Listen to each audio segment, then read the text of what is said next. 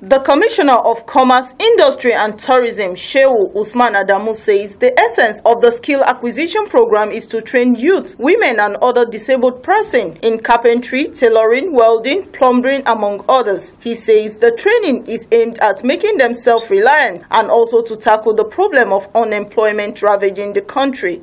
If you look at the population of Kaduna State, over 80% of it is between the age of 18 to 35. That is the age of youth, those that require certain form of training to be engaged.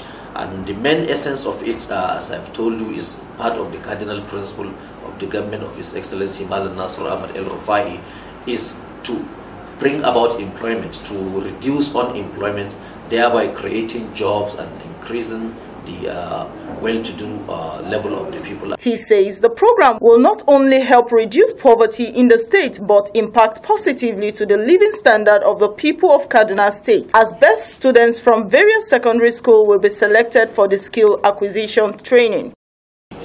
Well, previously, students that have been sent to BATC are students that cannot get the required grade to proceed to universities.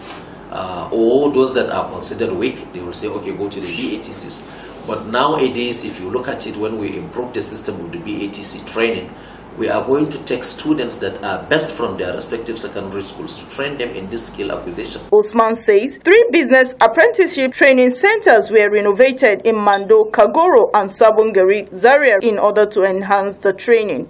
So members of the public should be aware that those BATCs that were renovated are still government-owned BATCs, and that the program is a special program, because there were insinuations that we have transferred the BATCs to private individuals, but that is not the case. The BATCs still belongs to the government. He added that government is also making effort to award contract for the renovation of 3 other BATC in Makarfi, Ngwam Mohazu and Kachia. Elizabeth Oshino, Liberty News.